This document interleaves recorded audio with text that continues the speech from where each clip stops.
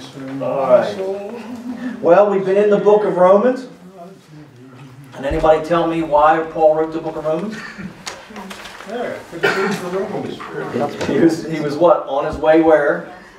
He wanted to go to Spain. He wanted to go to Spain, and he was going to go through Rome, and he was looking for the church there to kind of support him on his trip there, and so he was going to travel through there. He always wanted to be there and visit there, but he had not been able to do that because of his ministry on the east side of the Roman Empire. Now he's moving to the west side of the Roman Empire in his planning, and he's going to go all the way to Spain. We don't know historically if he ever got there, but in chapter 1, verses 1 through 15, Paul kind of explains all that as an introduction.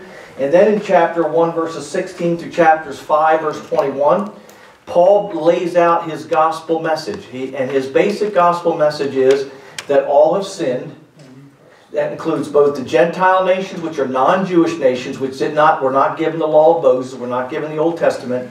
And those nations, they knew God at one point, but they drifted away from Him through idolatry, and therefore they needed the gospel. And then he talks about the Jewish nation. In chapter 2, he talks about how the Jewish nation was given the Word of God, the commandments of God, the tabernacle, all those things, and yet they drifted away from God as well because there's something in human nature that's broken. And he talks about that in chapter 5, that when Adam sinned, something changed in us to where now sin has dominion over us instead of us having dominion over it. And so Jesus Christ came to die on the cross to forgive us for the sins that we've committed against God, and also to restore dominion to our lives. So that's the gospel, that everybody needs the gospel. So he kind of paints the bad picture first in chapter 1 and chapter 2, and then he starts giving the good news. So it's like, it's like the old jokes, I got good news and bad news, what do you want first? Like the guy that had surgery, had leg surgery, and he came out of surgery, and the doctor said, there's good news and bad news, what do you want first? The guy says, I want the good news. He said, the good news is the surgery went fantastic. He said, what's the bad news? He said, well, we operated on the wrong leg. Yeah. So, good news or bad news? Paul gives the bad news first. We've all sinned. Nations drift. People drift from God. It leads to all kinds of bad things, both Jewish and Gentiles. So Christ came to justify us, clear us of our guilt, and that we all need the gospel. And then in chapter 6, actually it's a misprint in number 3. It should be chapter, after I don't know what I did there. It should be chapter 6 through chapter 8. Paul is answering the question, how should we live in light of the grace of God? Because the rumor that was spreading around about the Apostle Paul, all through the Roman Empire, wherever he went to preach, was that Paul was preaching a message of basically of what we would call greasy grace, where God forgives you for your sins and you can do whatever you want. And grace means that you just don't have any requirements to live a certain way. And Paul is going to emphatically say there that that's just not the case. That in fact, grace doesn't just forgive us from sins. It gives us power over sin that we can begin to live a victorious life. Now, Paul is realistic. He talks about how even though that we have dominion over sin, we still struggle with it. It's like Matt was preaching on Sunday. He talked about being dead to sin. We are dead to sin, but if you remember a few weeks or months ago, I said sin is not dead to us. Is that in Christ, we die to sin, but sin still is not dead to us. It tries to tempt us and allure us and so Paul talks about in chapter 7 of Romans, his own personal fight with the allure of sin and how he struggled with, even though he wanted to do right, he often found himself doing wrong. And I think we all can relate to the Apostle Paul. And then he goes into chapter 8, he says, but how do I get free from this? I begin to live my life. I orient my life towards a lifestyle of pleasing God through the power of the Holy Spirit instead of orienting my life to pleasing myself. And that's the difference between the follower of Christ, is that grace gives us, we follow Christ and we get distracted, and sometimes we sin, sometimes we fall, but we get that orientation back again, we get forgiven, and we get back on track. He is not preaching, he's not teaching perfection. No one is perfect.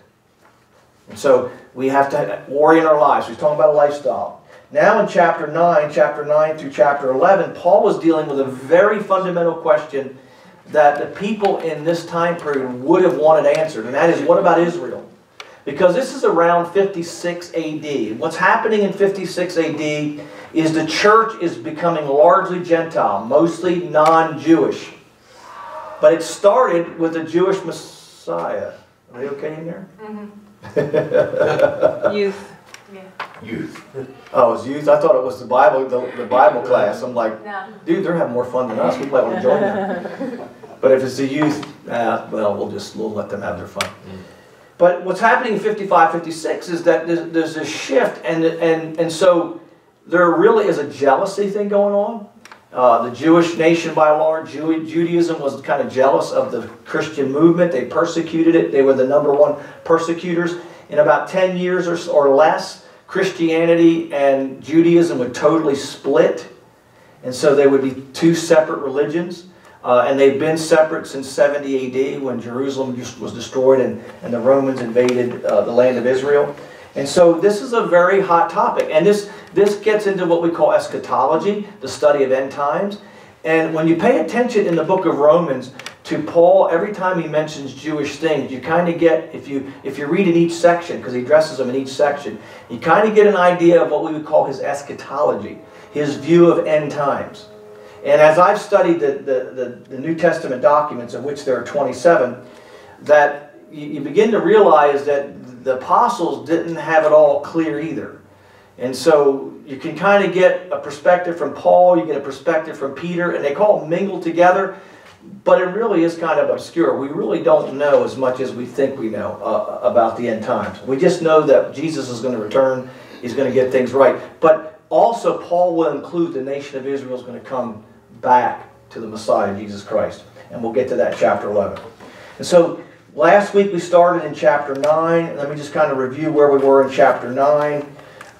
Starting in chapter 9, verses 1 through 5 was Paul's concern. He shares how concerned he is for the nation of Israel because he is a Jewish person. He loves his country. He loves them so much he'd be willing to die. As we talked about, he was willing to be accursed. And that meant to be dedicated to destruction. He's willing to dedicate his life to destruction if they would be saved. He is not talking about going to hell. He's not talking about going to hell for him. He's talking about, I would be willing to spend my life if it meant that Israel would come to God. That's in verses 1 through 5. In verses 6 through 9, Paul does a contrast, because he's answering the question, what about Israel? First of all, he says, I'm concerned about Israel. Second of all, he says, now let me give you a contrast, that the promises of God were not made to natural Israel, but to spiritual Israel, to the sons of the promise. And he talks about Isaac being the son of promise, and then he's contrasting, even though he doesn't mention his name, he's contrasting Ishmael, who was the son of the flesh. And he's showing that in the Old Testament there is this dichotomy, there's this division between the natural and the spiritual. And you see this. And now as we come into the New Testament, Christ is the fulfillment of all the spiritual promises that were given in the Old Testament, specifically to Abraham in this context. But there's a spiritual Israel and there's a natural Israel. And the natural Israel was persecuting the spiritual Israel. If you go to the book of Galatians, you see that. Paul talks about that very clearly, I think in chapter 4. And so he's letting the people know that God has not reneged on his promises, because there is a remnant of people in Israel that have chosen to become followers of Christ. But for the rest, they are rejecting God. It's not so much that God is rejecting them. So he's contrasts those. Then in the third section, which is chapter 9, verses 14 through 24, Paul gives pretty much what I call his conclusion of the matter. And he's going to get into the subject of election, divine election, which is a hot topic among theologians and religious groups. People have argued it for 2,000 years, and nobody got it right until I got it right last week. So it's like, finally figured it out, got it right? I gave you my take on it. I don't really like to argue about these things, but one thing I did want to point out last week and emphasize this week is that the word mercy is the center of the whole theme here. Everything is driven by mercy. And the point he's making in verses 14 through 24 is that election, divine election, shows God's mercy, because Jacob was chosen and others were chosen before they've done good or bad. So it's not based on our human efforts and our good works, which isn't that a good thing?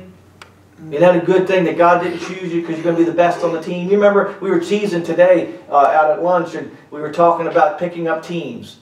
And we were picking on John McTurnan, and saying, well, John's going to get chosen last. He's going to be that kid that nobody wants. We were just picking on him. But that's what we do. Okay, that's just what we do. And John can take it. He's got thick skin and broad shoulders. But isn't it great that God doesn't say, well, you have to have Bob, or you have to whatever your name is. Well, I guess I'll take so-and-so. Remember those days when you were the little runt kid, and they always say you're the last one left, and they got stuck with you? That's not how God looks at it.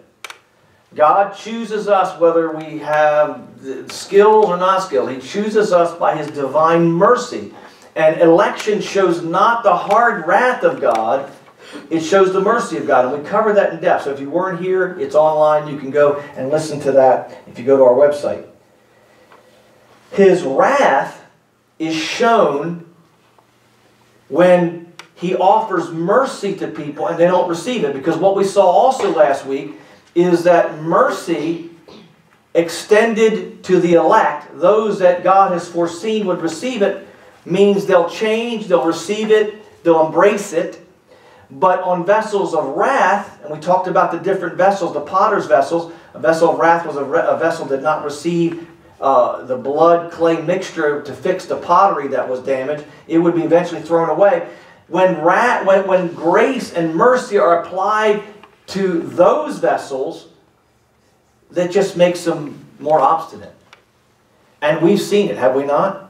I mean, you've seen people that, in our culture have been given grace and grace and grace and grace and grace. Instead of changing it, that drives them to further sin, further rebel against God. And that's the context. He's not saying in this text that God picks and chooses winners and losers from eternity. In fact, what he's really saying in this text is that God gives everybody mercy. And He's so merciful that even though He knows a lot of people won't receive it, He gives it to them anyway. Right. What Yes. do you mean by won't receive it? The people themselves won't receive it? Yeah, there's people that the more mercy you give them, the worse they become. You were a policeman, you know in being a policeman that those people that if you were on the street and gave mercy to, they'd take your gun away from you and shoot you with it. Or take your club away from you and beat you with it, because mercy looks like weakness to them. And many times, I know in my own ministry career, is we have helped a lot of people. And some people have taken the help and their lives have been changed. Other people have taken it and they moved on to the next sucker.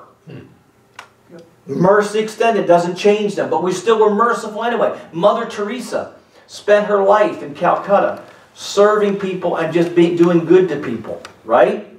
Many of those people never responded to the gospel. She gave mercy to them anyway. That's the kind of mercy God has. Is even though not everybody's going to receive it, He grants it anyway. But the vessels of honor, which we were talking about last week, they not only receive the mercy, but it works a change in their lives. And because God is so merciful, He's willing to give everybody mercy. And not only that, we are vessels of mercy ourselves. And that's where we're going to pick up in this text. Remember, there are four vessels talked about in verses 18 through 23. There was the vessel of honor, which was a potter's vessel that was used in everybody's house. It was placed by the front door. There would be three containers there. There would be three vessels. Two vessels of a vessel of honor, a vessel of dishonor, and a drinking vessel. Because they didn't have running water like we do. And it'd be on a stand that would have these three holes in it that they'd set in. The vessel of honor was the vessel that every vessel was intended to be.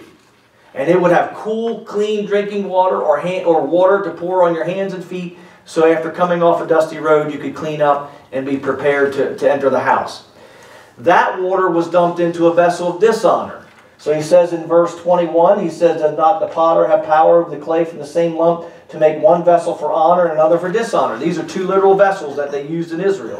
The vessel of dishonor was a vessel of honor. The intention was for it to be a vessel of honor, but when the potter worked the clay and when he put it in the kiln, a pockmark, an imperfection, a resistance to the work of the potter would show up. And so instead of being a vessel of honor, it ended up being used to take trash, dirty water. But the intention was never for it to be a vessel of dishonor.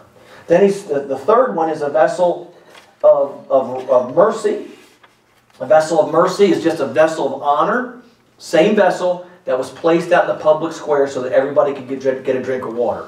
Now we want to hold on to that one for tonight because we're going to pick up. Then there was a vessel of wrath. A vessel of wrath was a vessel of honor that got broken, usually at the lip. And in order to restore it, the potter would mix a certain amount of clay with the blood of a tick, certain tick, and that would form like a glue. They'd put it in the crack, he'd file it down, he'd perfect it, stick it back in the kiln. Most of the times that would fix the vessel, but every so often that repair job wouldn't work. They'd put it in the kiln and it'd crack again, and he'd do it again and again and again, until eventually, after so many tries of trying to apply the blood, and that's the metaphor here, the blood and redemption, and fix it, after a while he would give up and just throw the vessel away. That was called a vessel of wrath. In this text, he's saying God, let's pick it up here, in verse 22. What if God, wanting to show his wrath, so we talked about God showing here, he's showing his grace and his power. His power is expressed and shown in his wrath. And to make his power known, endured with much long suffering the vessels of wrath prepared for destruction. In other words, God's showing he's being patient. He's endured with much long suffering the vessels of wrath. He put up with them. And he offers them mercy. Watch what it says. And that he might make known the riches of his glory on the vessels of mercy, which he had prepared beforehand for glory, even us. You and I, he's talking to Christians. He's saying Christians are vessels of mercy. Now, if you read this context, he's saying God has endured with much long suffering vessels of wrath. People who will refuse to heed the mercy and truth of God. Okay? He puts up with them. Have you ever wondered why certain things continue to happen? Have you watched the news lately and you look at some of the knuckleheaded stuff that's going on in our own government, the corruption? Every night it's something new. Corruption, corruption, corruption. And you wonder why God doesn't just step in. If I were God and you were God, I would do things different. I wouldn't be putting up with this stuff, would you? But God is long-suffering. Why? Because he wants them to receive mercy. But guess who the vessels of mercy are? You and I. What was the vessel of mercy? It was a vessel of honor put out in the public square so somebody could get a drink of water when they're thirsty. You and I are God's mercy dispensers. That's who we are. To give mercy and grace to some people who will receive the gospel, and to people that won't. And you never know who's going to receive it, right? So you don't start trying to judge it, because you never know when somebody's finally going to respond to the mercy of God. So we do good. We've talked about that. Bill has his t-shirt on. We do a do good campaign every year. We do good to people. What? We're trying to give them mercy. Okay? Even us, whom he called, not of the Jews only, but also the Gentiles. Okay, we caught up? Any questions on the things I just said? Because as we go forth, I don't want to leave us. Any questions on the vessels? Or comments you want to make before I move into the rest of this text? I was just catching us up. We good? I don't know how to take the looks on your face. Either my guitar playing just threw you guys for a loop, and you're kind of trying to overcome that experience, or you're tired, or your attention's so focused you can't wait to go. Which one is it? C? C, okay. All right. Here's what he does. Paul presents his case. Remember Paul's Jewish. When he talks to Jewish people in Romans, he talks kind of like a rabbi. Rabbis, you know how they taught? They taught by questions. Have you been catching how many questions are in Romans? Imaginary. It's almost like he's debating. He's acting like a rabbi. He's anticipating the questions. I mean, in the next chapter, they're all over the place. Questions, questions, questions. I've never counted them, but there's a lot of questions in Romans. That's your homework assignment. Read through Romans and give me the number of questions are asked in Romans. Probably about 100. That's what Rabbi did. They taught. They would come to John and say, well, what do you think the text says? And then John would answer back with a question. And the whole goal of rabbinical teaching was to keep the argument, to keep the debate going. When Jesus was in the temple as a 12-year-old, in the book of Luke chapter 2, and they said they were astounded at his answers, and this discussion, what Jesus was doing, what they were astounded with, is Jesus, because this is what they would do when they went through school. He was going through a test, and he was being graded. It was said they would have to keep the discussion going. And the smartest rabbi, when they're being trained younger, they could keep the discussion going and going and going and going. Answering questions, asking questions. And Paul is doing that because he's talking about the Jews here. And now what he's going to do is he's going to do what every good rabbi would do, is quote Scripture to verify his argument. Because everything had to be based on the Word of God for a Jewish thinker. So what does he do? He gives what we would call today proof texts. Isn't that what we do when we preach? You know, we open the Bible, we read a text, and then we expound on it. This is what Paul's doing. And he starts with Hosea chapter 2, verse 23. He also says in Hosea, I will call them my people who are not my people, and her beloved who is not my beloved. Does anyone know the story of Hosea? Does anybody know what was happening in the book of Hosea? Anybody who knows want to tell me what it was? Everybody's quiet tonight. Who was Hosea married to? He was married to Gomer, Yeah, okay. who eventually served with Andy Griffith on the Andy Griffith Show. She was a prostitute, and Hosea was told to marry this prostitute, and she was symbolic of Israel, who was unfaithful to God. And he would call her back, and I mean, I'm glad I'm not a prophet. You know, they would call her back, and he had to live out the very message that he was preaching. And he had bought her back from slavery. So when he quotes this verse in 25 in the original Hosea, it's speaking about Israel. I will call her my people who are not my people. He's talking about bringing Israel back. Now Paul is going a step further and applying it to the Gentiles, which is a very rabbinic thing to do. And I don't have time to get into how the rabbi used Scripture, but they used some Scripture very loosely. They applied Scripture. They had one interpretation, but they would apply it to many different things. And that's what they call hermeneutics, but I don't want to get distracted with that tonight because it would be about an hour. And so he's talking about the Gentiles. They were not God's people, but now they're being grafted into God's people. And he goes on to quote another verse. It says, it shall come to pass, this is Hosea 1:10, in the place where it was said to them, you are not my people, they shall be called the sons of the living God. So he's building a biblical argument that every Jewish rabbi would have understood, that the Scripture is telling us in the Old Testament that God's precedent, the way God operates, is He's always looking to reach out to people that aren't His and bring them into His family. And so exclusiveness was never part of God's call for Israel. And it's not for the church. Jesus Christ is the most inclusive being in the universe. However, He does it on His terms. He doesn't just allow everything. There's conditions. You can't do what you want. You have to come to God through Jesus Christ. That's a condition. You have to repent. Believe on Him. But He's open to everybody. Okay? We good? Everybody stand up. Everybody stand up. I just can feel the midweek fatigue. Just stretch. Everybody stretch.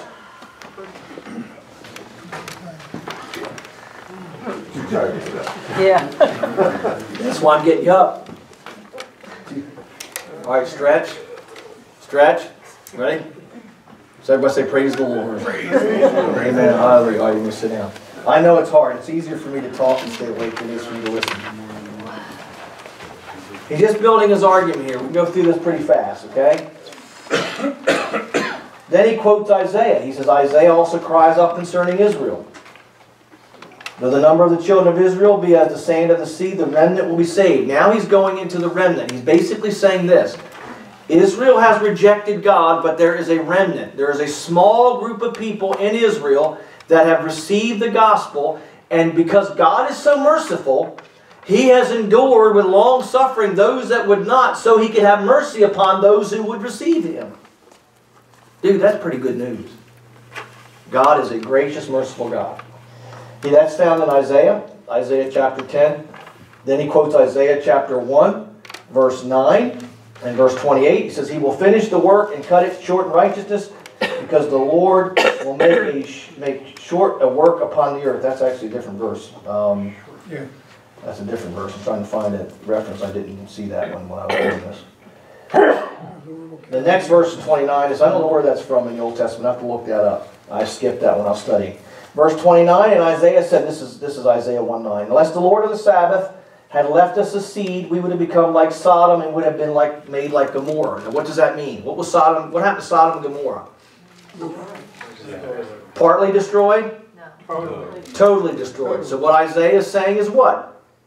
If God hadn't had mercy on us, we would have been totally destroyed. Talking about Israel. But God's mercy, even though they didn't deserve it, He saved the remnant, because a remnant would receive Him. That's what He's saying. That's His argument. Then He says, what shall we say then? That the Gentiles, non-Jews, who did not pursue righteousness, have attained to righteousness, even the righteousness of faith.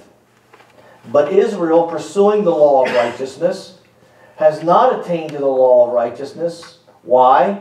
Because they did not seek it by faith, but as it were by the works of the law. For they stumbled at the stumbling stone, which is Christ. As it is written, behold, and it quotes Isaiah again, behold, I lay in Zion a stumbling stone and a rock of offense. And whoever believes on Him will not be put to shame. Paul now goes from his case that we are vessels of mercy, that we who have received Christ, both Jew and Gentile, to God has been gracious to a remnant and merciful to a remnant, a small group of people of Israel, now goes into the cause of Israel's rejection. In other words, God has not rejected Israel, but Israel has rejected God. Israel has rejected the good news. Israel has rejected the gospel. That God really doesn't reject anyone. Now, God will reject them if you reject Him, but God doesn't want to reject people. God's all about bringing people to Him. He's all about mercy. He's all about reclaiming people, but they refused. And the reason they refused, He says, first of all, the Gentiles obtained righteousness. Now, what does He mean by that? Righteousness is right standing with God. Having a right relationship with God. He's saying the Gentiles, the non-Jews who didn't have the Old Testament, they didn't have all the stuff that Israel had from God, they actually got in right relationship with God when the Jews who had all this stuff as a nation did not. And then he answers why. Because when they were given all that stuff, the Ten Commandments, when Charlton Heston went up and got the Ten Commandments, and then he came down. I remember watching the Ten Commandments when I was young. And I remember saying, why did his hair get white? Why did he age? He aged. And I'm like scared of God. Like, I'm not going up to see God because I'm going to come down an old man. But yeah, His glory. But He comes down with the Ten Commandments. And then they got the Ten Commandments. And they got the tabernacle. And they got all these, the service of God, which we talked about a little bit last week. The adoption. All the perks. All the things that they needed to be a godly nation. But they actually didn't get in right relationship with God. And He tells us why. Because they did it based on their human effort. They thought all these things they got from God was about them earning and working for a right relationship with God. That through their human effort, they got the Ten Commandments. I'm going to do the Ten Commandments. I'm going to do the Ten Commandments. I'm going to do the law perfectly. I'm going to offer the right sacrifices. I'm going to go to the temple at the right time. I'm going to celebrate the feast. I'm going to do everything right. And even though those things were a blessing, they were never intended to communicate the message that by perfect obedience and compliance, you and I can be right with God. They stumbled upon the stone of stumbling, which is Christ. That all those things were pointing to the fact that someday God would send His Son who would die in our place, and because of His perfect obedience, because of His love and His sacrifice and what He has done, you and I can have a relationship with God. It's like Mike and I here. Let's say Mike's God. You like being God? Only for a few seconds. Okay. Bruce Almighty, don't let it go to your head. Let's say He's God, I'm just a human being, and we have a relationship problem because on my side I do things wrong against Him. Instead, God didn't give the Ten Commandments so you could say, you're going to earn back your relationship. He gave those commandments to help accomplish certain things in their nation, but also to show mercy and grace, because it's all about grace and mercy. But it all pointed to someday Jesus here You're Jesus now, Son. would someday die on the cross and bring us into a relationship. He would go between us and tie us together, bring us together. So when I place my faith on Jesus, I have right relationship with God through Him. Not because I'm doing all these good works, but because of what Jesus has done. Did a good job, Jesus. They stumbled at it.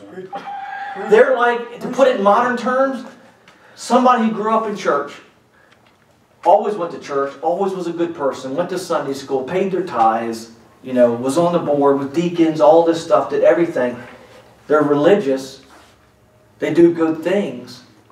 But they don't put their faith in Jesus because they think their good works are going to get them to heaven someday when they die. Well, that's, when God created 10 Commandments and, all, and everything else, these are all tools. Yes. And the people are supposed to be guided by what God said. And use these tools to teach them, you know, to keep them in a straight line. Like the 10 Commandments are, you know, don't kill, don't steal, don't this. And people are supposed to abide by them, but not live within these things. Yeah, not feel like they're good people because they do these things. Oh, they're doing these That God deserves to have a relationship with them. It's based on what Christ did. He said they stumbled at this. Because they had the law, they had all these. He said, "My good, why would I need to put faith in Jesus when I can put faith in myself?" I just have a question because you said that the Gentiles, let me try to organize what I'm trying to ask. So there was like hundreds of years between the Old Testament and the New Testament, and that the Gentiles didn't really get the Old Testament. So that all the Gentiles really knew at the time was Jesus, but the Jews, since they had the Old Testament, I feel like they had hundreds of years of like generations that were just going by the Old Testament, so it's probably hard to break those traditions of just trying to follow the rules. Which made it harder to try something totally different by just going through a Savior. You know what I mean? Yes. Okay. Did everybody get that? So the Gentiles had an advantage. In some ways they did. Yeah, it seems that way because they were starting from scratch with Jesus, Yeah. whereas the Jews had to break all these traditions of the old. And that's why I remember when Jesus said in one place, He said that the old wine is better. When He used that parable, when He said, you know, people would ask Him about, He said, the new wine, you don't put new wine in, you don't put old, was it new wine in old wineskins? Would you put new wine in new wineskins? And then He said at the feast, remember when He made the water into wine, He said people like the old wine better. You know, when you combine those two thoughts together, that's what you're saying, is we have a tendency, and you see it even today, that we like tradition. So when something new comes, people have a hard time moving forward. We have it in the church world to this day. We have a hard time adapting to new things, but there's a good side of tradition. And the thing to remember is, though, when we talk about this, is we don't want to stereotype too far, because there was a mixture of people in Israel. Like you had people that were called blameless, and like Joseph was called just. And Zachariah and Elizabeth were called blameless. And they were looking for the redemption of Israel. So you had a remnant even in the nation before Jesus came. And then there was also Gentiles who had converted to Judaism. Because one of the fallacies that's going around today is, and I've heard it from mainline preachers, it's kind of got me concerned, is they act like the Gentiles never heard the Ten Commandments. That's not true. They had Jewish synagogues everywhere in the Roman Empire. Jews were 1/10 of the Roman Empire. And they were very influential, even in the Roman Empire. That's why people didn't like them, because they had special privileges in the Roman Empire. Nobody likes that. And so there were many converts to Judaism because people saw that Judaism was a better way to live than the Gentile religions. But on the mass scale, it's like today, a lot of people didn't have a clue. So God is working in the nations, but it is definitely easier when you don't have to unlearn things. Like playing the guitar. Here's the dangerous thing about playing the guitar. I'm self-taught, you can tell. I'm teaching myself to play the guitar. You know the problem with that is? Is when somebody who really knows how to play the guitar starts teaching me, I'm going to have things to unlearn. Right? The Gentiles in some ways didn't have that. They had other problems. Okay? So that's good. But religious folks, we have to be careful of this one here. Because, man, we get attached to stuff. You know, I remember my first church. It's easy for me to talk about my first church. When I go to my next church when I'm 80, I'll talk about this church. But I remember, you know, after a couple of weeks of being the pastor there, I changed the pulpit because it was a big pulpit. It was like, you remember that song, Mighty Fortress is Our God? That was that pulpit. Yeah. You know, and I don't like things between me. You know, I don't even use a pulpit today. I don't like things between me and a congregation. I want to make sure I'm connecting and I can see you and interact with you. So I changed it, and I got this little tiny pulpit that had a real stick-like leg. I mean, it was thin, man. And I was thin back then, so I could hide behind it, but things have changed. They hated it. Oh, I got complaints about that. 5 years later, when I came to Eagle's Nest, what do you think the first thing they did was? Give you a big lecture. Put it back. They put the old pulpit back. Oh, after you left. On Yeah. the altar. I mean, no Sunday went by. How'd you know? You went back and checked? People told me. We know people. Yeah, we know people. You know, there's a grapevine. I listened to Marvin Gaye. I heard it through the grapevine. That's what was holding that church back. It's not that God wants us to ditch tradition, because that we're living in a time now we need more tradition. We have gone so far now in the contemporary church that we have preachers now telling us to throw this away. This is too traditional. Tradition is how you communicate value from one generation to the next. You need tradition. But what you have to make sure of, it's not tradition of itself that's the problem. You got to make sure you understand and make sure your tradition is consistent with what it says. Because what Israel had done is they had added all these things, traditions, that contradicted the Word of God.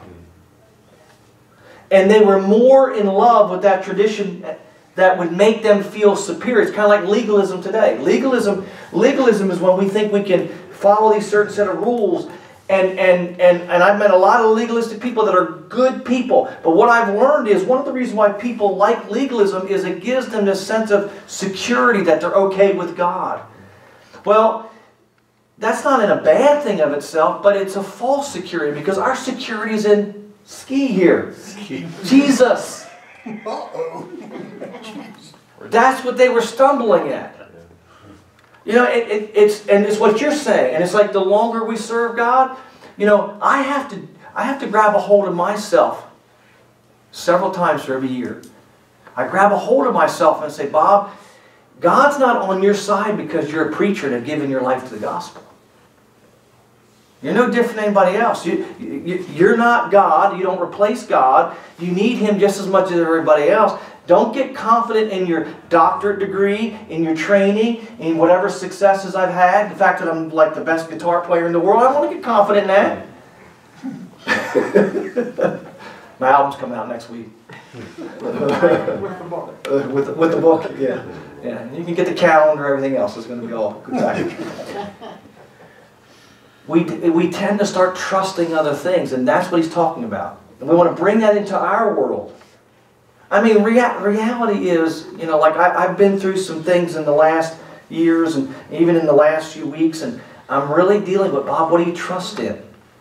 Because I struggle like you do, just like they do. So we don't want to condemn them, but we want to heed the warning. Our trust is in Christ. Well, if you ask somebody what makes a good husband or what makes a good wife, you can say, well, I bring her flowers, I do, you know, you can list all these things. But where's the relationship? You know, you can ditch everything else if you don't have a relationship. That's good enough. That's good enough. It's really good. Good You enough. don't plead preacher's class. That's good. And Christ, the whole context is mercy. They're rejecting mercy. They're choosing, as at this time, they're choosing their own good works, religious works, versus a free gift. It'd be like somebody wanting to give you $1 million. I'll give it to you, and you refuse, I got to work for it. No, I got to earn it. Do you think they understood it and rejected it, or do you think they didn't understand it? And that's the reason why they rejected it. I think they did not understand it, but I think the problem was they didn't want to understand it. It's like the parable of the sower. It says the first seed, it says it fell on some by the wayside, which was hard. And the soil didn't receive it, and the birds came and ate it up. And Jesus explains that that's the devil taking the seed. That their hearts were hard, so they couldn't receive the understanding. And I exegeted that text. I need to preach that text to you from the Greek sometime. The English obscures some things in that text. It's not that they couldn't understand it when it says that they didn't understand it in that text, which is what the English says. It's that word understanding in the Greek is they didn't receive it. They hardened their hearts. Back to the hardening of hearts again. We're back to the hardening of hearts. But God gives the grace, gives the mercy, but they wouldn't receive it. We want to open ourselves up and say, God, I need mercy. It's what I was preaching on a couple weeks ago when I said when you're struggling, you turn your heart to God and say, God, I turn towards you. That's repentance. And I receive grace that you would soften my heart and soften the soil and give me the ability, because I don't have the ability to save myself. But we sometimes, even after we receive Christ, we want to clean ourselves up and fix ourselves and make ourselves good because we feel like that's what we owe God. When what God's really looking for us to do is to go, Father, Daddy, I can't do this. Would you help me? He's not going to do it all for us. He's going to do it with us. It's a relationship. So like keeping the Ten Commandments, He wants you to keep the Ten Commandments. But He will help you. He writes the law in our hearts, and He begins to work on the inside, so we want to do what's right. Does that make sense? They were struggling with, they were taking the external things, and they were trying to earn their righteousness or their right standing with God. So it'd be like, it's like kind of like another husband and wife thing. You know, the husband forgets the wife's anniversary. So what does he do? For the next 2 weeks, he buys her flowers and candy. He's trying to earn forgiveness. That's why I'm glad I have a wife of mercy and grace. She doesn't expect flowers and candy from me. Just kidding. Not to earn her forgiveness. She gets it because I love her. Are you hearing me? That's the thing. That's what he's saying here in his language. They stumbled upon it because they wanted to establish their own righteousness. He goes on to say, let's keep on the verse. Verse 10, chapter 10, verse 1. Brethren, my heart's desire and prayer to God for Israel is that they may be saved. He's back to his desire. He's back to this passion that he has for his people. For I bear them witness that they have a zeal for God. They have a passion for God, but not according to knowledge. For they being ignorant of God's righteousness, in other words, the way God makes us right between us, the way God establishes a relationship between us, they're ignorant of that. But they're really willfully ignorant. If you want to really get the fine point here, they've been offered the truth, but they're rejecting it. And seeking to establish their own righteousness, their own goodness, so that they can have a relationship with God, have not submitted to the righteousness of God. It's pride. For Christ is the end of the law for righteousness to everyone who believes. In other words, when he says Christ is the end of the law, he's saying everything in the Old Testament was pointing to Jesus. The sacrifices. First, to enter church, this is how they went to church. You would go to the tabernacle, the temple, and first you had to offer a burnt offering. But if you had sinned, you had to start with a sin offering. So you'd have to get your sin taken care of first. Then after you got your sin taken care of, which was a picture of Christ, you had to lay your hands on this animal, confess your sins over it, and they went and killed it. And that was a picture of Christ. Even on the Day of Atonement, they had one scapegoat. They'd put their hands on the goat's head, confess the sins of the people. They'd kill that goat. They'd take another one, lay their hands on it, confess their sins, and send that into the wilderness, which is a type of forgiveness and release. That's in Leviticus 16. That pointed to what Christ was going to do. Then they had to go into a burnt offering. After you had a sin offering, sin's taken, you had a burnt offering. Burnt offering was totally consumed, which meant you had to be totally devoted to God. And then they had a peace offering, which was like a fellowship offering. That was the only part of the offering they got to eat. It was their fellowship with God. They had to go through these rituals all over the place and all these things, and it was very difficult. But all these things pointed to Christ, who is the end. He is the burnt offering. He is the sin offering. He is the fellowship offering. He is all that stuff. All these things they taught in the Bible. Think about this. For 1,500 years, the way they lived, the way they ate, the way they dressed, the way they did everything pointed to Jesus. And when Jesus showed up, guess what? And God's standing right there. Matt preached it this week. He had no form nor comeliness. Isaiah 53. That we would desire Him. Because they were expecting this Messiah, this triumphant king to come and destroy the Romans. They had all these expectations of God that He never promised to deliver on. Hear me, church. This has bothered me my whole ministry career. I've watched as what you guys are probably not familiar with this as much as I am, but what I call expectation theology. Expect God to do great things. That was popular for a while in the 90s. Still popular somewhat today. Just throw out expectations. You know, a lot of people got disappointed. God doesn't do everything we want Him to do. He will always do what He promises. But He's always late. I've had a number of promises from God. They never happen when I think they happen. In fact, I have a pattern. A pattern in my life is just when a promise is about to get fulfilled, I run out of gas before it gets there.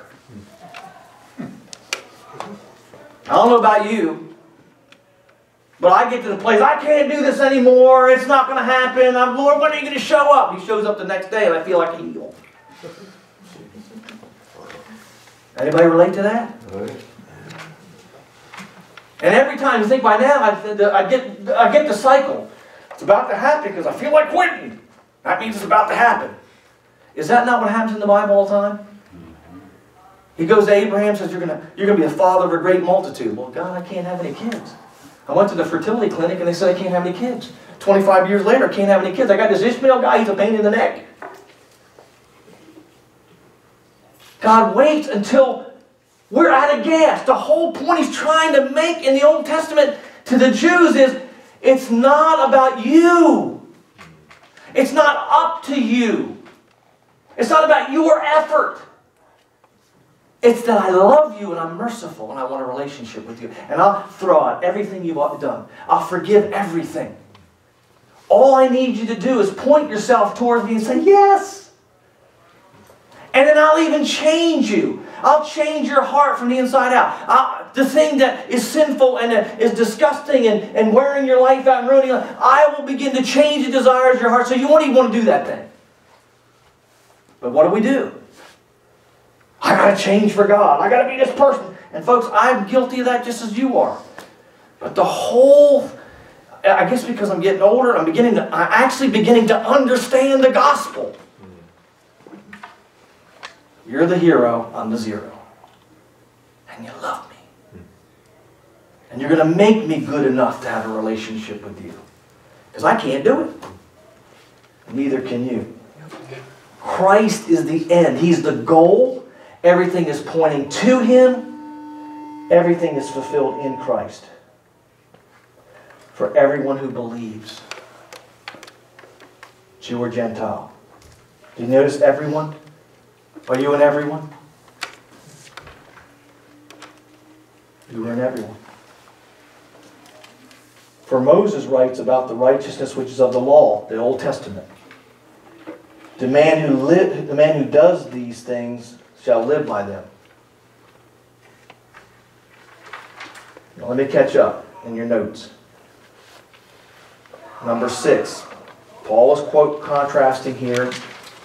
Romans 10, 5 through 13, the righteousness of the law, right standing with God through the 10 Commandments in the Old Testament, with righteousness or right standing with God through the law versus the righteousness of God through faith.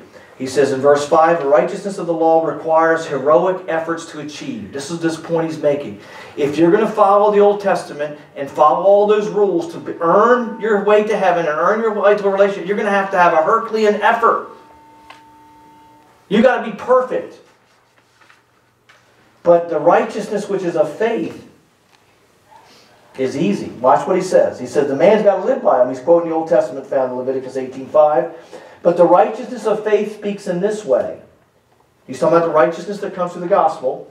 Do not say in your heart, who will ascend into heaven? In other words, if you're going to be right with God, you got to go all the way to heaven to get the answer. He's saying it's not Heraclean. You don't have to go up to heaven to get it. He says that is to bring Christ down from above. Now, I have to be honest, I looked at several commentators on these two verses. These are some of the hardest verses that I know of. And there were pages and pages of notes, and I still don't quite understand what he's saying here.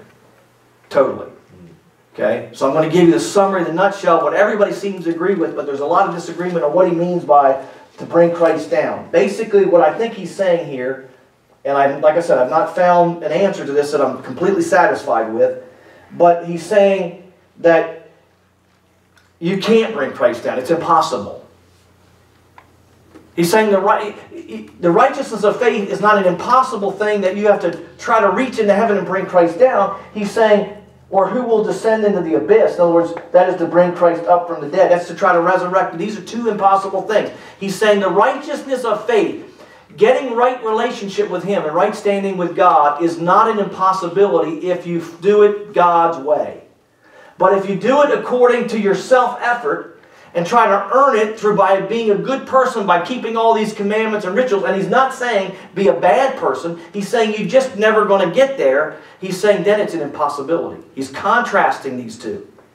He goes, it's verse 8. But what does it say? What does the righteousness of God say? What does God say about it? The word is near you, in your mouth and in your heart. That is the word of faith which we preach. He says it's near. It's so near to you that all it's got to be is in your heart. Now, how close is that? How easy is that? And all you got to do is confess it. All you got to do is, when he says confess, he's not just talking about saying it. He's talking about putting trust in it.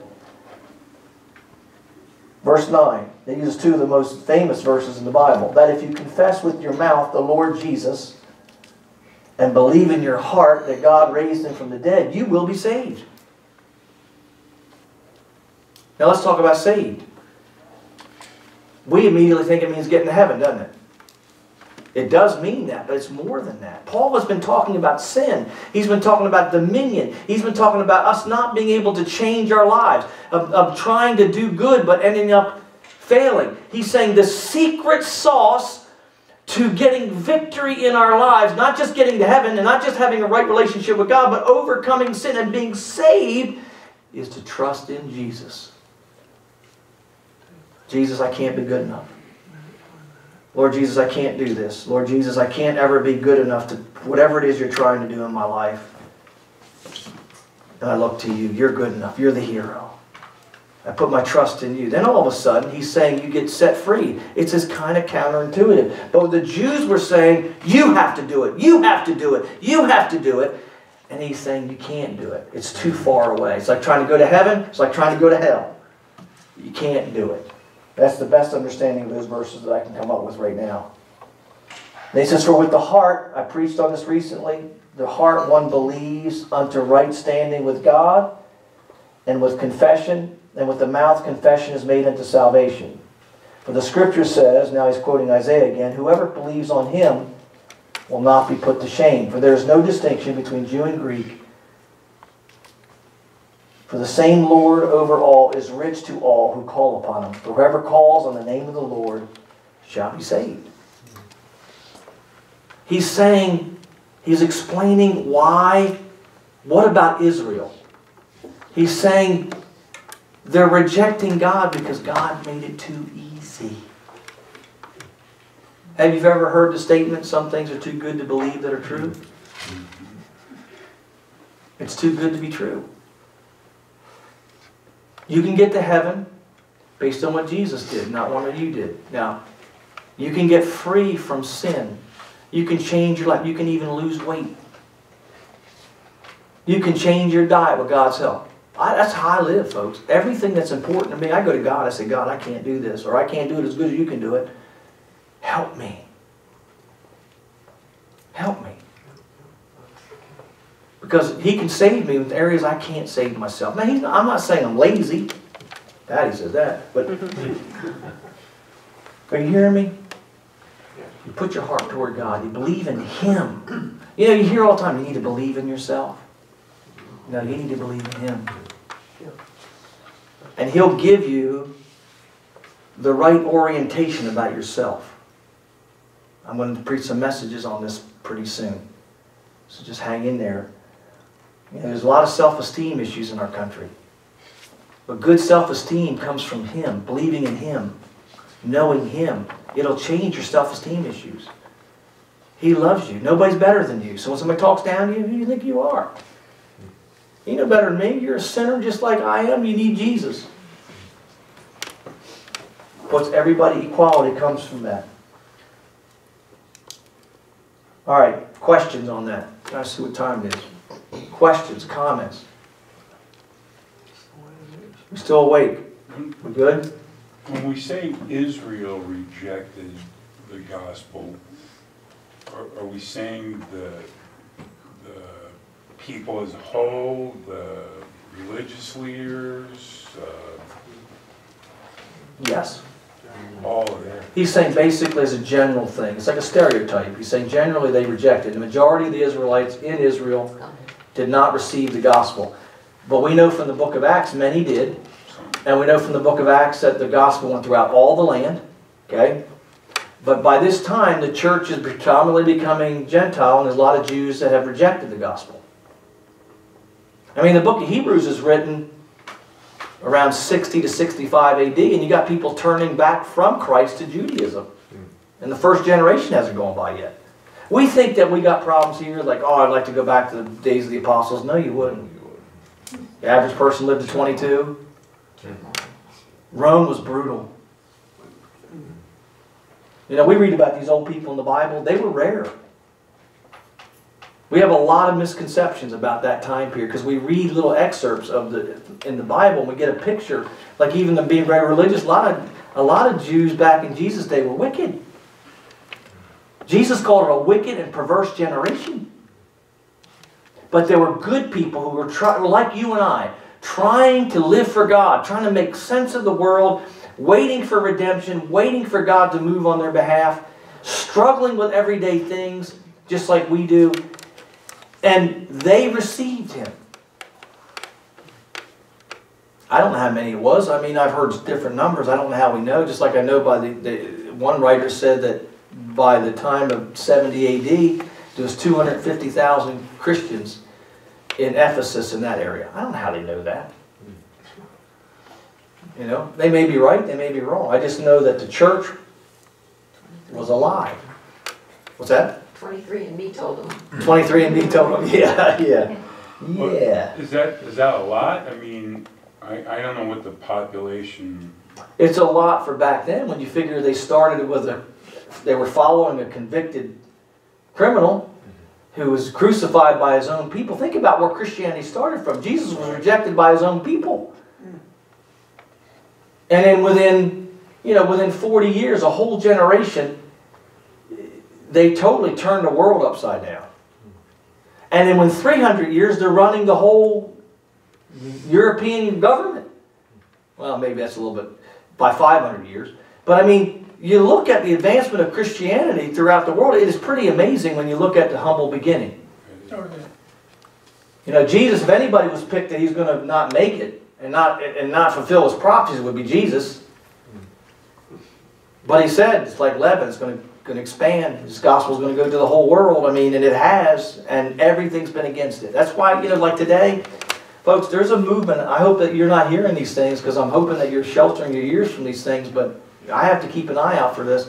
There is a movement against the Word of God right now. And this is not new. But every movement in history that's ever gone up against this book has failed. Voltaire was an atheist who wanted to destroy the Word of God. They printed Bibles, or at least for a while, they printed Bibles out of his house 50 years after he died. He's turning over in his grave. Amen.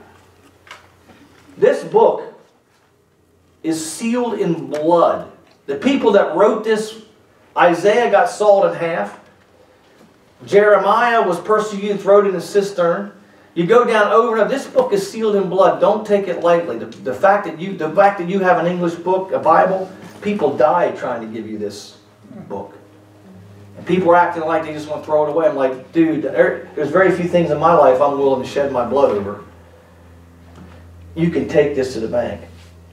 How to get on that? But there's a lot of stuff going on right now. I'm trying to get us back to the book. I'm trying to get us, even with commentaries, like they say today that the internet is the new commentary, like listening to preaching and teaching. And I'm really just trying to get your head back in the book. Read the book, read the book, read the book. Get to understand what he's saying in the Word of God. It will never do you wrong. And if it does you wrong, you probably don't understand it. Could it be that we're messed up and not God? Could there be just a little chance? You know, and we're back to the same thing, arrogance. They had a pride, and we have a pride today because of our learning and because of our education. We think we know things that we don't know. And he says it's about the heart. He goes back in verse 10. The heart one believes. Then he goes into, in the next section, he talks about how that people are going to get faith. This is verses 14 through 17. He's basically answering, he answers the question. He says, how then shall they call upon him in whom they've not believed? And how will they believe in him on whom they've not heard? And how will they hear without a preacher? He's saying the gospel's got to be preached for them to hear the message. Now watch what he says. This is very simple here. And how beautiful, he quotes Isaiah again, are the feet of those who preach the gospel of peace, who bring glad tidings of good things. He's talking about the gospel. But have they not all, but they have not all obeyed the gospel. For Isaiah says, Lord, who has believed our report? This is Isaiah 53:1. So then faith comes by hearing, and the hearing by the word of God. So here's what he's saying. He says, in order to get faith, you have to have the gospel preached to you. And then when the gospel's preached, you believe, and he connects believing with obeying it, which means obeying means put your faith in Jesus, not yourself. And then he says, but in verse 18, but have they not heard? He says, yes, they have. They've heard the gospel. Yes, indeed. Their sound has gone out to all the earth. He quotes Psalm 19:4 here. And their words to the end of the world. Talking about the preachers of the gospel. You don't want to get me started on that one. I can make a strong case that the gospel's already been preached to the entire world in the first century.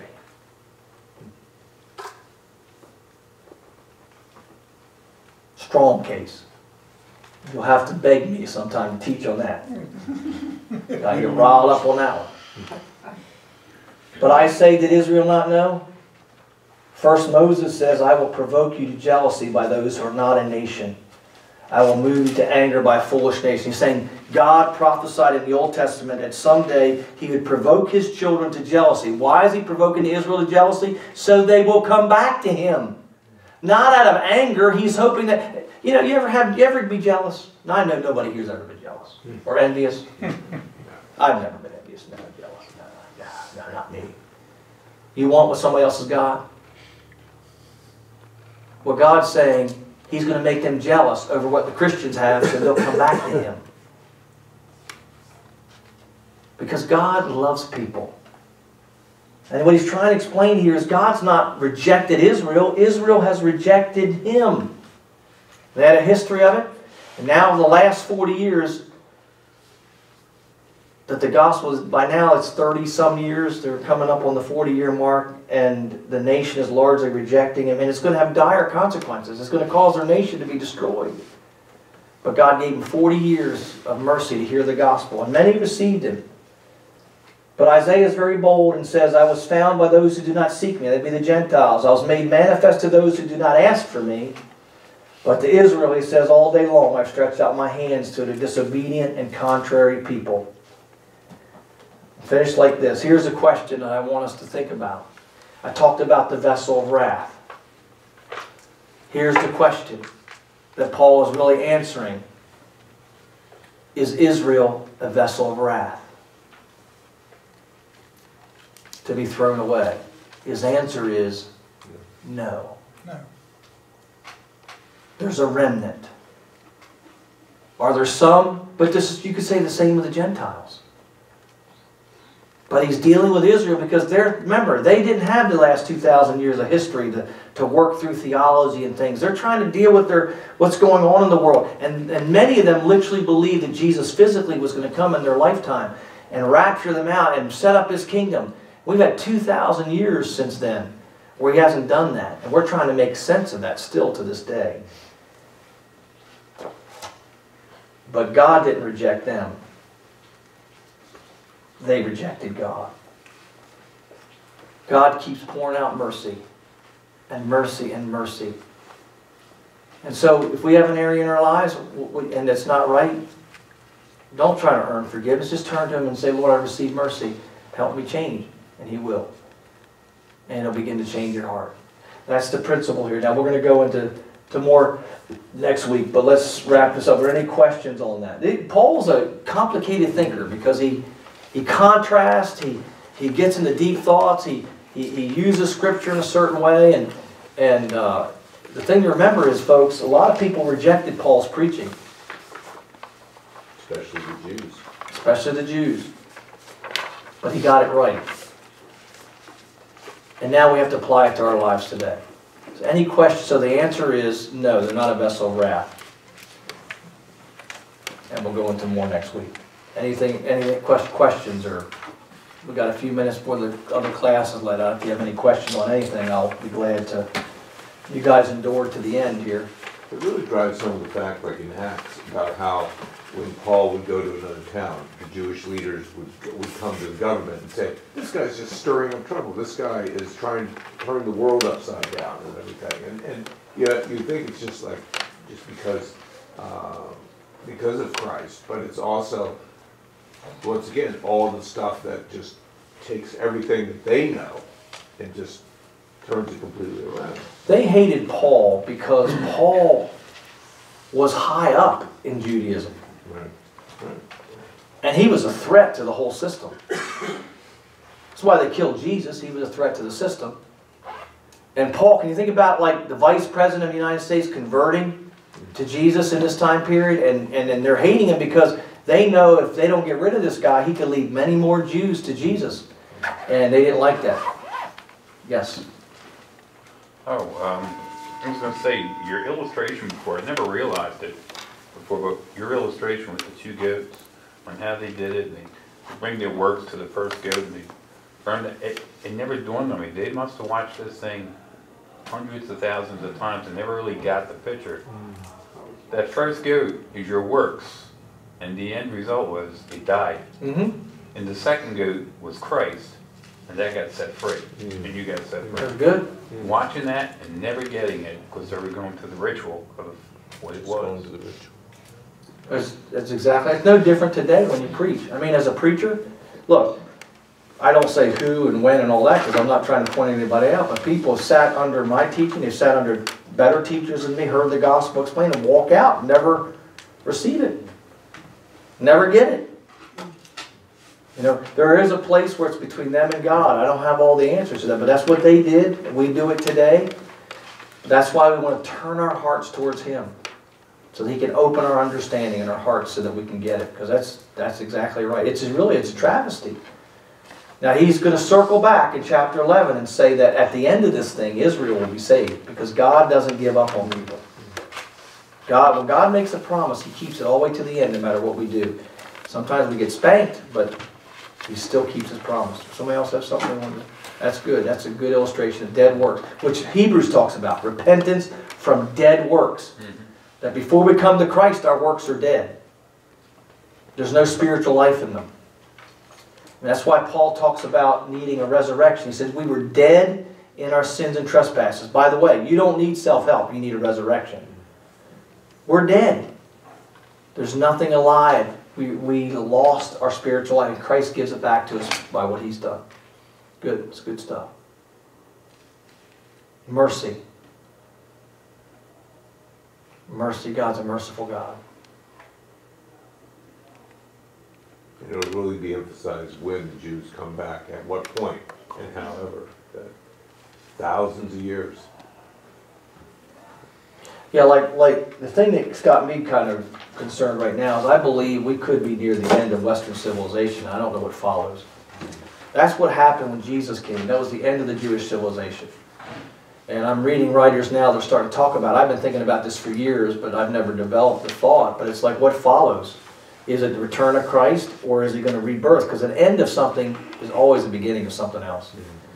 And so I don't fear it, but I'm trying to think, I think in 100 years, what's the world going to look like? I mean, it's hard to envision right now. And if I said what I think, I'd be considered a heretic, a fascist, or some kind of weird Bible thumper. I mean, you got to be careful what you say these days. But no matter what happens, Christ, until He returns, is going to be working in the hearts and lives of people, trying to give them mercy and trying to get them turned around. So I don't fear it. I want to be on the right side. You get dead works, but with the right motivation, faith without works is dead. Yep. It's the motivation of why.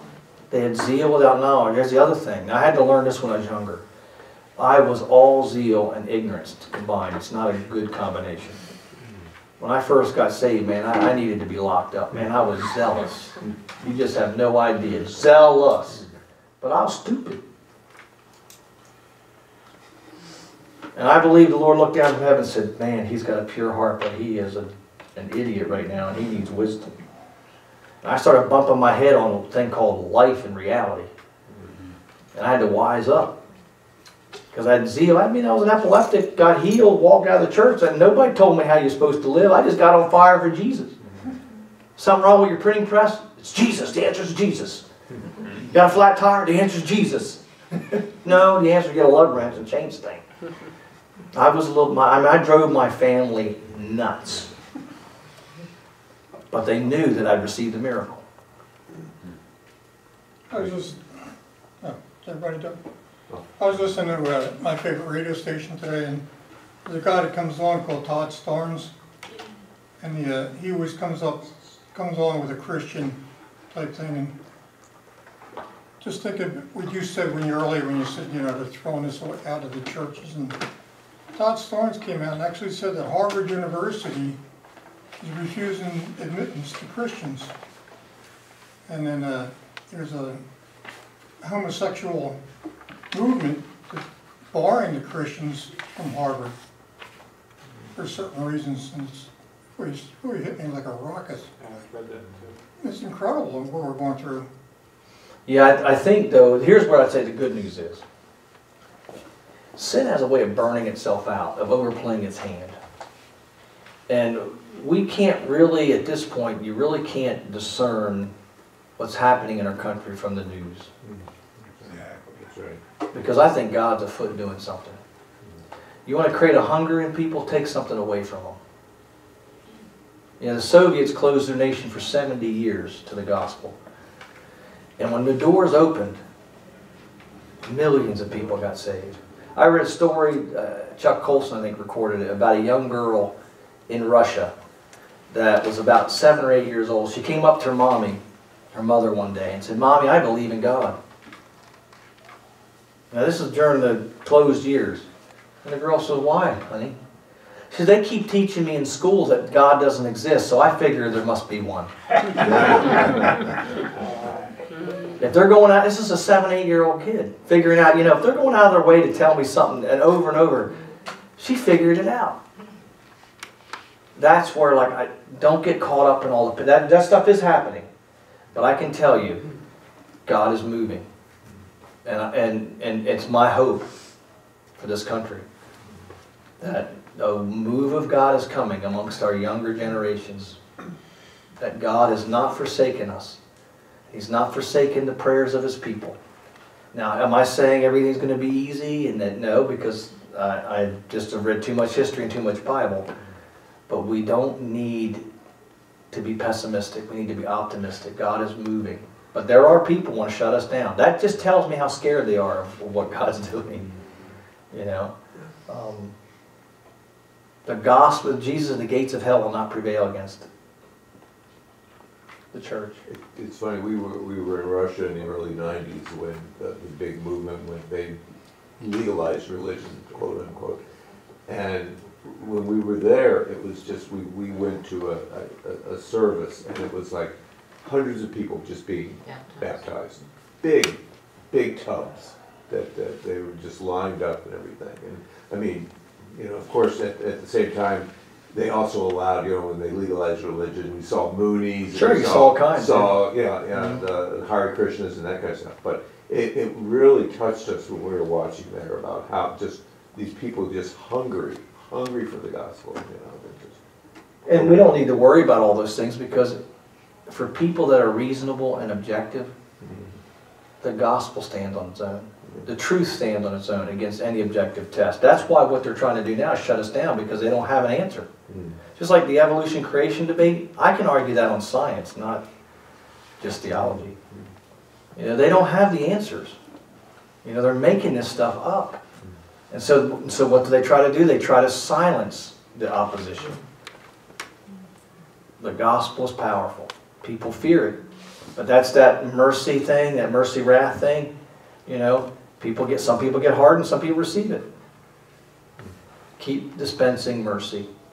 I'll just leave you one example. I know I've shared this before, but it just reminds me of what we heard when we went to Cuba about 4 or 5 years ago. We visited Cuba, John Hayden and myself and his wife Diana. We went down to Cuba. Remember, John? They were telling us that the Cuban government forbid evangelism. They told all the churches, you can have church, but you can't evangelize. And so they told us that all of a sudden what began to happen is, like in Cuba, you can get, they have lots of dentists, but they don't have any filling stuff. Like you get your tooth drilled, but they have nothing to put it in. You had to find somebody that you knew from the United States to get you filling. So people are walking around with teeth that were drilled, and they'd walk in front of a church, and God would miraculously fill their teeth. We had more than one told us this. And this is real. And they would recognize that it was in front of the church that they got the tooth filled. And a mighty revival took place in Cuba because people would show up to church saying, I want my teeth filled. And so they couldn't go outside their door, so God brought them right into the church. Major revival. And there's major things. I'm in some ways, when it comes to Cuba, I'm sad and glad that it's still closed. Because isn't there, John? Yeah. I have never seen the church operate in unity like we saw in Cuba. There is a unity. They have a vision to take their nation. They're working together. One church, they had one home church of 300 people. Remember this, John? 300 people. Another one was just getting started, and they were willing to send people to that church. The competition, now I'm sure there's some bad numbskulls down there like everywhere else, but the spirit of the place is different than any place I've ever been in the world. And so even in a closed world like that, God has a way of expanding the kingdom. And we met some great people down there. So be encouraged. It's not up to us. It's not based on us. It's based on Him. Take the pressure off yourself. Folks, when I retire, when I'm 75 or 80 or getting near expirement age, whatever God gives me, and I write my memoirs, I won't do it till then because, man, I'm just as human as everybody else.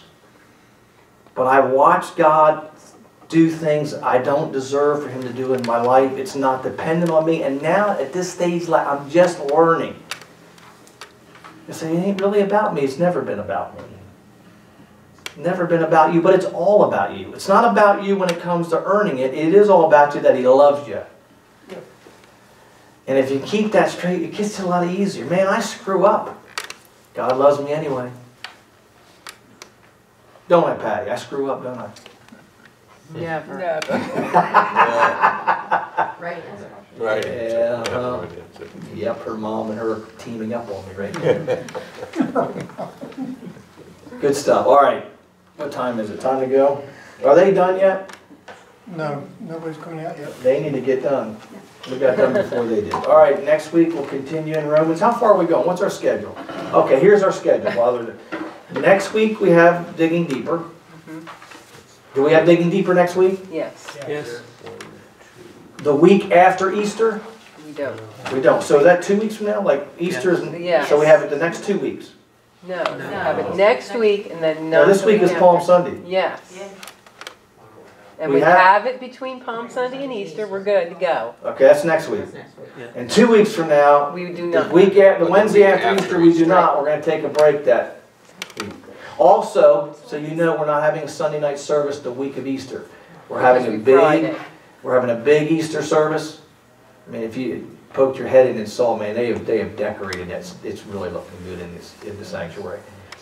And so we're gonna celebrate Easter, but then we wanna give people off so they can be with their families on Sunday night. So that's the schedule, so. You can mention that for the Passover celebration on Friday, we're doing a Seder thing, and if we could, if you could sign up, it would be helpful, so we have an idea of how much. Did everybody get that? We're having a Passover celebration, Good Friday at 6:30, but we need you to sign up because we have to know how many Yeah, there's a herbs sign. and pieces of lamb and all that to get. It's not a full meal, eat before first. Yeah, eat before you come because we're not But you'll get a feeding you. sample. It's gonna be a We'll replication explain, of it, yeah. yeah. You're gonna walk. Truthfully, Yeah. the lamb, I'm just gonna warn you, the lamb might look a lot like Chick-fil-A nuggets. Okay? Lamb nuggets. The lamb nuggets. But don't look for seconds. Should talk to Dan, because at the food pantry, we could never give away the land. Could never get rid of the lamb. Yeah. But that's a great experience because we're gonna go to the next level. Last year we went through it, and this year we're gonna go to the next level. We're gonna make this so that we can learn experientially what Jesus really did on that Passover. So after 3 or 4 years, man, you're gonna know this thing pretty well. But it takes that long because it's a cultural shift, man. The cultures are different. Anything just else, have- Patricia? Just have mint jelly with those nuggets, and nobody will know. There is a chigarash that you have, that's gonna be there has to be a little, what do they call that, a relish type thing. So it is gonna be fun. Bitter herbs, yeah.